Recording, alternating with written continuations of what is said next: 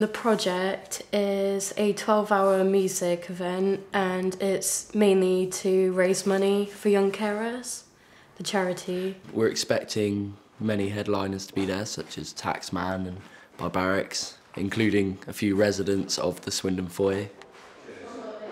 We're playing a half-an-hour set and we're not really a regular gigging band, but because I'm helping out with this event, we decided to do another show and sort of bring it back together and practice a bit more.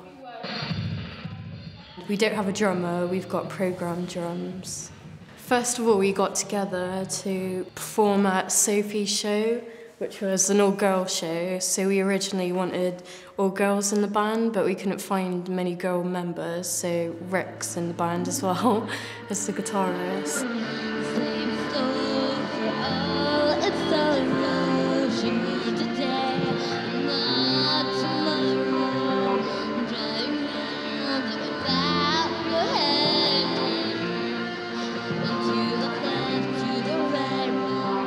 We came up with the idea of Day and Night for the name of the event because young carers, they look after their parents in the day and night, so we tried to link the name with that. The aims are to raise some money for the charity while at the same time raising the reputation and how people perceive the Swindon Foyer to be.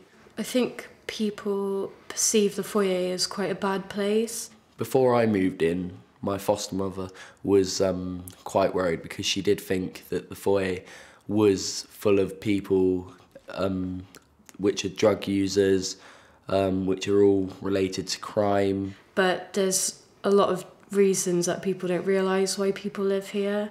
Like, for example, I'm just here because I want to finish college, but I couldn't live at home. When we're not at college, jobs, anything like that, we just relax. It's like a family as well. I mean, yeah. You've got like so many friends in here, you know, you knock on one person's door and you just chill with them really. So all of us are in it together really, and we like respect that. The planning meetings have been quite fun actually. We're usually sitting around a table in this room every Wednesday. We have a list of all the different things that we've got to do, and then we all take it in turns to get each job done. So altogether it gets done quite quickly, I think, and everyone's really organised. Okay, so if we start off with the contract that some of the residents have devised, so this is basically for everyone to sign before. Everyone brings their ideas together, like works out what will work, what wouldn't work, and if not, then why it's not a good idea, because some people have got more experience in it than others. There's got to be that right balance, hasn't there? Nice and friendly. You don't want to be unapproachable. Yeah, you know, totally agree with that. We've gone from the t-shirt designs to booking the artists, arranging the venue. We're just working as a big team, you know, a group. It's good having opinions from everybody else. You get a job and you will do that job because you're enthusiastic and, you know, that's the job you've been given, so it's good. So it's been my job to contact all the bands and make sure all the timing's right and everyone's got the right kit. My role so far has basically been on the media side. I've been videoing some of the moments of the project. Finishing up my design, like for the last little bit. It's actually quite nice. I've gone round recording Dan Edwards, practicing one of his sets in his room.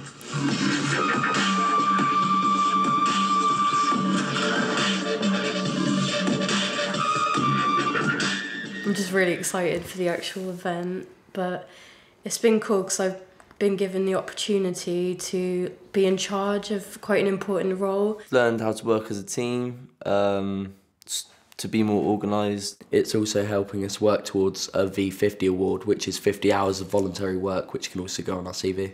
I think it will probably inspire people, like it will show people that if they want to do something, they just set their mind to it and anything's possible really. Just how we've managed to piece it together, and it started off as a small thing. We got bigger and bigger and the turnout's just going to be brilliant. Yeah. 700 people apparently planning to attend on Facebook. You know. Because the venue has 2 levels, we decided to have a drum and bass night upstairs and more rocky downstairs. Then families can come in the day as well. And also I've been given the opportunity to do my own makeup stand because I do makeup at college.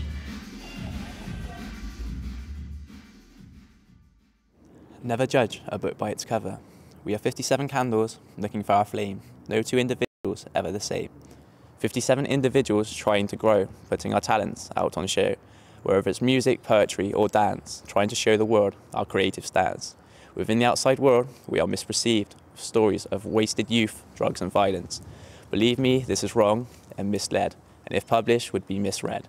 If we were to listen to everything that's being said, we would be lost and shown down the wrong road, and our talents would diminish and slowly erode. But given all the support and training we receive, we are motivated and taught to believe. Thanks to this, we take the right turn and our candles will forever burn. Our journey is here for all to see.